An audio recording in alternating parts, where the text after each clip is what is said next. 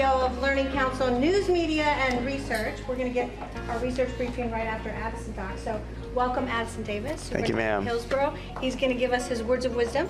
Yes, ma'am. Okay. Thank you so very much. Raise your hand if you're not from Tampa region. Awesome. Well, welcome to a beautiful place, not only to live, to raise a family, but also to be an educator and also to receive an education. This is a vibrant place that has so much to be able to offer the community. I hope that you get a chance to interact with it over the next few days. But more importantly, you're here to be able to talk about how we improve and revolutionize our industry every single day. So I guess I'll popcorn this. You know, what do you hope to get out of today? And you can just popcorn and push it out. Ken says the future of the market. Future of the market. What else? I know it's early. I'm going to push you. Yes, sir. New ideas and new connections to other professionals. Yeah, that's perfect. What else? Yes, sir. Trends and where things are going. Trends, okay. Rethink models of learning. Rethink models of learning. Absolutely. We've had to do that in the last couple of years tremendously and revolutionize this industry in so many different ways. What we did 2 years ago no longer works today. And do we have that self-awareness, and what are we doing to be able to improve that experience for children, but also our work? What else? Anything else?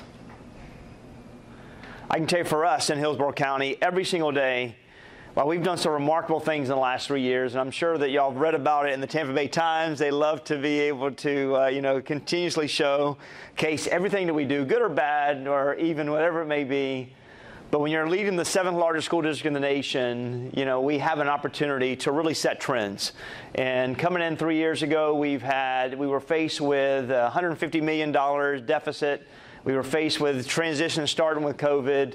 We had to cut 1,500 jobs to be able to pay our 25,000 employees.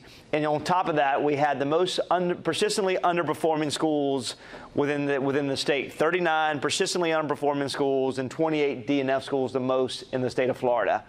After hard work, concentration, adopting new systems, new processes, I'm proud of sitting here in front of you today to say the 28 historical D&Fs are now down to 5. And that we look at 39 persistently low-performing schools. We now are at a point where we only have 18. And we continue to lead the state in the last 2 years with career technical education, being the first not only for students engaged in CTE courses, but those passing as well. So all this to say is that you're only as good as your next hire. In the last 3 years, we've doubled down to make certain we hire first-round draft picks to create the best educational space and innovative space for every one of our learners in Hillsborough County. However, we are really trying to win the talent war every single day. And I know that each of you, whether you're a corporation, business, and education, it's difficult to do. So how do you do that in an effort to be able to recruit to a location which has been deemed the #1 place to move in the United States as Tampa continues to thrive and grow? And with that label and highlight, it comes a major inflation related to the housing market within this community. We saw that the inflation around the nation is around 6.8%, but what we realized in Tampa is at 8.9%, and we are struggling openly to be able to bring individuals, especially in education, to our classrooms just because of the overall affordability of what we have within our communities. We see that in the Hillsborough region that all of our educators that we're recruiting are living on the outskirts of the city and the county due to the fact of the affordability. The issue is that we start playing with danger because we're surrounded by so many different counties that have more sophisticated, more funding related to be able to pay the market. So now for us, we have to figure out how to put the shoulder to the wheel and know that we can't do this in an isolated manner, and that we have to be able to engage marketing initiatives and also link with every one of our civic leaders, our delegations, our cities, and our councilmen, and our commissioners to find out what we can do, especially with our developers, to offer our employees something that's more attractive than the surrounding counties. When you're serving 250 schools and you have 25,000 employees and 14,000 of those are teachers, you can't sit on the sidelines and say, you know what, they'll come to us, they need a job. Jobs are everywhere. In the last 3 years, we've learned that, you know what, for the majority of our community members, stakeholders across this nation, that individuals can work from home.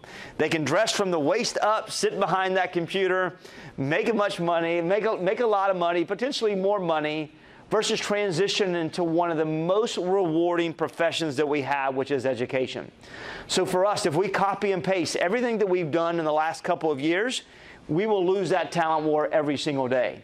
As for us, we're in the process of changing the majority of boundaries in Hillsborough County. We have 250 schools. My recommendation to the board right now is to change over 100 boundaries in the school district and fully repurpose around 10 schools within our school district, which is repurposing or potentially closing. And in that plan is selling 2 of the facilities to find a developer to create affordable housing for our employees. That is, when we talk about being able to create offerings that may be systemic or may be able to have incentives, these are the ways that we have to think differently and innovative in an effort to keep and to recruit our talent every single day in that process. So for us, when we talk about innovation, it's not only innovation about how we market, but it's how we incentivize and retain individuals within our workforce. And knowing that from our perspective, that every one of these facilities can't be fully affordable housing for our employees, but a large percentage in our RFP will be able to mainstream and push that where we can create spaces for our learners. When we talk about, yes, ma'am, go ahead. Oh, sorry.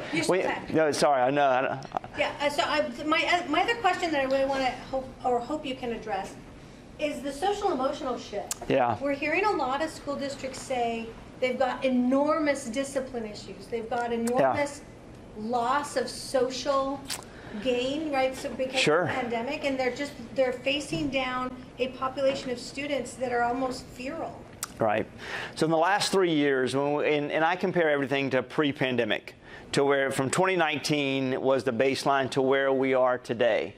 We do see an uptick in the number of students that are exhibiting undesired behaviors.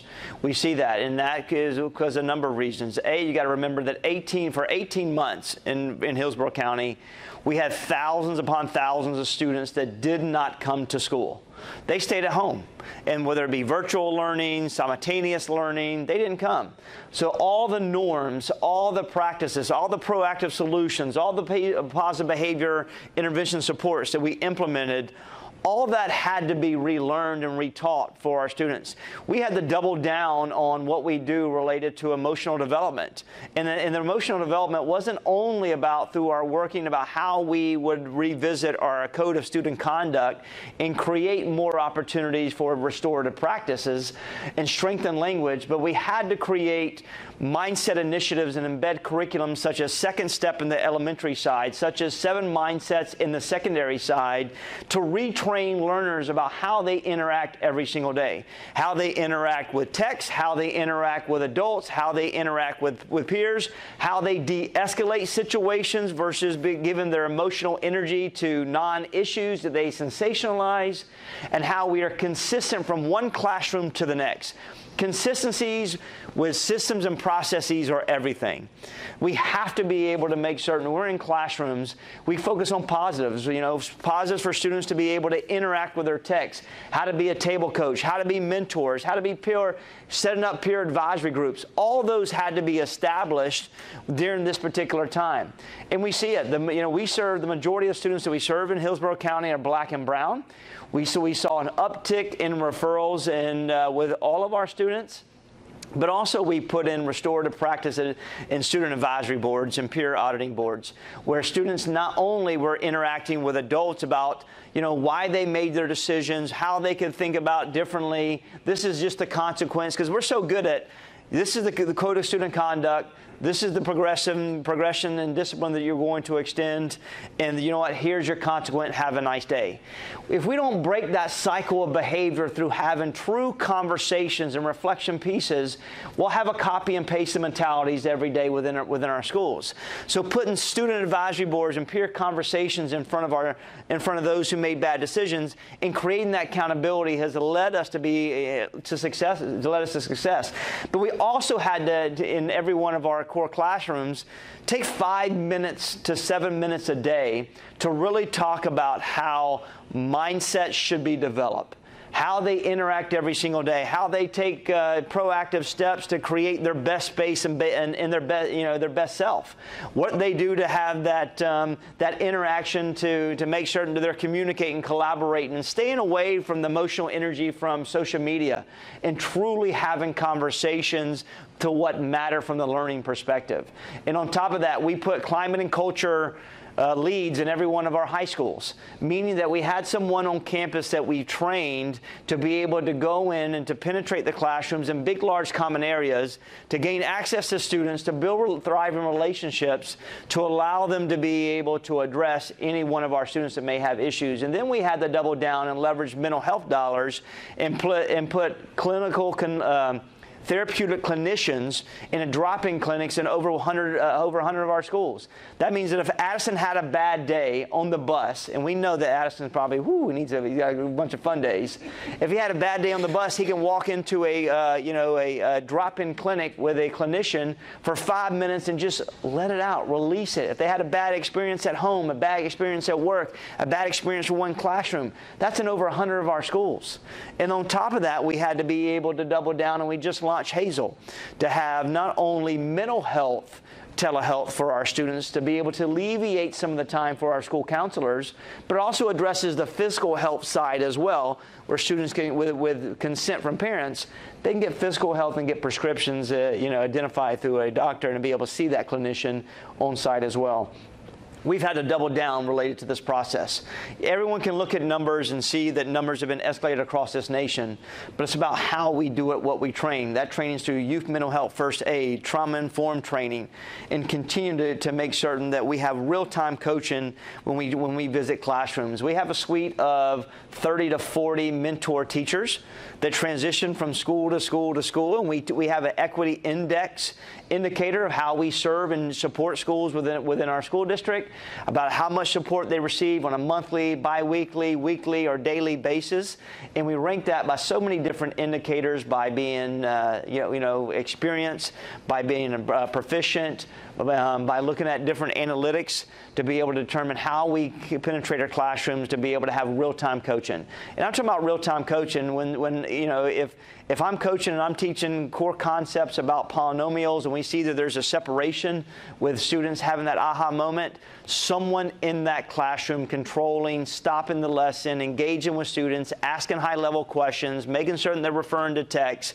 And that's only done through academics, but it's also done through behavior, or making certain that we have that proximity and that connection and being able to pull and push in with students to have that success. Yes, ma'am. Sorry, I'm That's all right. Question person today. It's all right. All right, so we're tracking also that Europe has put, and other areas of the world have put coding in as core. Yep. And I don't know what you're doing, but can you address that a little bit? Because this is really a big deal in the United States. People are treating it like just the CTE thing. Yeah. They're not putting it in all subjects. You know what? If we continue to sit on the sidelines with coding, we will lose the preparation in the workforce, for down the road. And when we see, across this globe, it's become a standalone priority and embedded into the core competencies. For us, what we're trying to do is make sure we have the greatest exposure right now, and that's through making certain that robotics and coding is exposed to elementary school students, middle school students, and then we do have pathways for high school students as well. But it's about exposure and access, and it has to be to the forefront with our students. For us, we do hours of code. We have before, during, and after school processing with coding, but it has to be embedded into project-based learning. Project-based learning is where it will be, where every one of the core competency classes, core classes are taking on project interaction and having conversations and knowing what the English language arts classes is doing through the science class, to what's going on for the mathematical conceptual understanding of mathematical practices, to what's going on through the ELA. All those project-based learning processes have to be able to involve and engage STEM or STEAM, whatever you want to call it. It has to be in the forefront, or we will lose the preparation of our students not having sophisticated jobs as they transition to go to the workforce. For us in Hillsborough County, we have 60% or 65% of our student body, they transition to the workforce. So when we talk about creating full option graduates for those who are ready to go to the workforce, post-secondary education, or military, we have got to be primed and ready to be able to have that needle threaded to be embedded. This also, you can't do it in isolation. You have got to have business partners and corporations that adopt wings, adopt classrooms, adopt schools, help you draft curriculum through your advisory boards in order for this to be able to be sensationalized throughout your school district. But I think that, you know, for us, eventually, we're behind. We have got to get to a point where we just don't lean on the big four, but we start looking at the incorporation of coding, technology, STEM activities that are embedded. Because what corporations and companies want to see, not only they want to have the soft skills of learners, but they want them to be able to problem solve, decision make, be analytical, synthesize content and materials, in an effort to show and to make right decisions that will help their corporations and companies thrive through innovative practices. And you can't do that without those types of characteristics penetrating every one of our core competencies within our school district. Yes, ma'am. I am the question girl. It's all right. It's great. So helps me. So Learning Council is really tracking that we're undergoing something that a lot of districts can't even name. Like, what is happening with this convergence of all these things at the same time? And the hypothesis is that we're moving to more of a network mode mentality. Parents and students now want real flexibility. Sure. They want 100% individualized path. And the way that we're modeled is a manufacturing model. We are. And you already talked about a mutation to consolidate buildings. How are you feeling about becoming more of like a node on a global network, providing some sort of branded Hillsborough-ness? Sure. Right? So this is like the mutation. Yep. This is huge, and nobody's really put their finger on it. Right. So and I talked about copy and paste. If we do what we've done always in 2019, copy and paste master schedules, copy and paste budgets, copy and paste extracurricular activities, copy and paste our professional developments because there are criteria in that process, then we're going to lose every single day. We see more kids than ever that parents want not only the flexibility, they want that unique perspective or that pathway that's going to champion and follow their individual student's heart. So if we continue to stand up, and I push everyone, in education, and we're doing this now, we have to be self-aware of where this workforce is going. We have to be self-aware of where education is going. And it's going exactly where we want to be able, it'll become whatever we want it to become. But right now, being stiff and being still, we're losing kids every single day. So if we're not fast adopters in this process of rebuilding our master schedules, looking at every one of our career technical educational pathways, looking at every one of our configurational offerings, then we're going to lose kids not only to private institutions, which we see it, to charter institutions, to homeschooling events, but we have got to redefine who we are. This is the perfect time. Never waste a crisis. You know, COVID gave us an opportunity to rethink the way that we offer educational offerings. And we look at virtual K-12. We have our leader here today. You know, we talked about many spaces of having satellite coffee shops, Starbucks locations throughout the geographical location in Tampa, where virtual learners can stop in and stop out and put some of our certified educators in there where they can feel that that's a comfortable space. Not every one of our learners needs or at accelerated paths to go to a comprehensive traditional school. They want options and opportunities. They may want blended models, a virtual half of the day, standalone classes the other half of the day. And if we don't say that's okay, then we will lose students as they journey out and they move to different locations. And we talk about all the attractors that we have. In every one of our schools, we're doing an audit of every attractor. And some of these attractors have been here for 15 years and 20 years. And some of them are just a name, and they're not in practice, and they're not supported by financial budgeting. So this is the space right now to selectively abandon attractors, to be able to redefine attractors, and really double down and really get a survey to our community. And what are you looking for? What educational pathway do you need? What excites you? What creates interest? You know, the traditional K through 5 schools, that's no longer a staple that I see in education. Parents want more K through 8s to have that stability. They are not afraid to have a K through 6 or to be able to transition to a 7th and 8th grade. That's old traditional, going back to that, because they need psychological safety. We do a really good job in public education of recruiting kids in elementary. We do a really good job of getting kids back in high school, but we've got to figure out how to get middle years right. Middle years, this is where kids socially, emotionally, intellectually start to experiment in so many different ways. So how do we create that innovative space for them where there's comfortability in that particular time? So now, whether it be artificial intelligence, whether it be logistics, manufacturing, augmentation, we have got to be able to stand and do something different. Why should we not have, Tesla involved in our workspace to being able to create solar energy for vehicles and other elements within our schools? That longer, stronger bench has to exist. We have to know our community, bang on the door of the corporations, bring them to our schools, and let's sell hope every day for our kids. And if we don't, we'll lose them. Love it. Questions, people? I can't be the only one asking questions. You come hang out with me, and we got a press conference here in about 20 minutes. That would be a fun one. I'm sure I get a lot of questions there. Yes, sir. Be nice, kind. I know, right? It'd be fun. We're used to those, right? Yeah. Yes, sir. What would you say are like top 3 hot challenges that you have? I just want to know, what's keeping you up at night? Yeah. So, right now, boundaries number 1, but that's short term, right? That's short term. Boundaries helps us to be able to get kids. We have 23 schools that are very overutilized, which is 110% or more capacity, and very underutilized, which is 60% under. So, from a fiscal responsibility perspective, to make certain that we have high qualified skilled teachers in front of children every single day, that's one thing that we have to do, and it helps us from a fiscal responsible perspective as well, as we save millions of dollars by doing that. That's the first one. The second one is for us is I said earlier, is trying to win the talent war. We have over 400 educational instructional vacancies within our school district. And when you have 14,000 teachers, you do the math, 20 kids per classroom, that's thousands of kids that we're trying to be innovative in our space.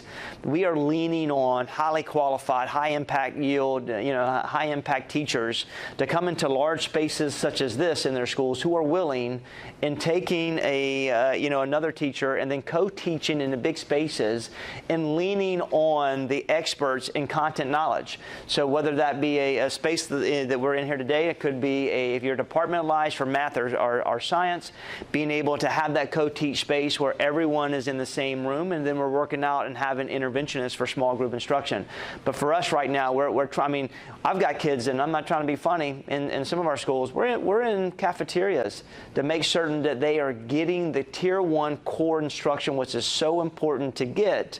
I can even get the Tier 2 and Tier 3 with small group intervention to work on skills or acceleration opportunities, because we're embedding that into our core competencies and hijacking some of our curriculum guides, so the annual standards are exposed by a skilled teacher versus having substitutes. So the talent war keeps me up at night every single day.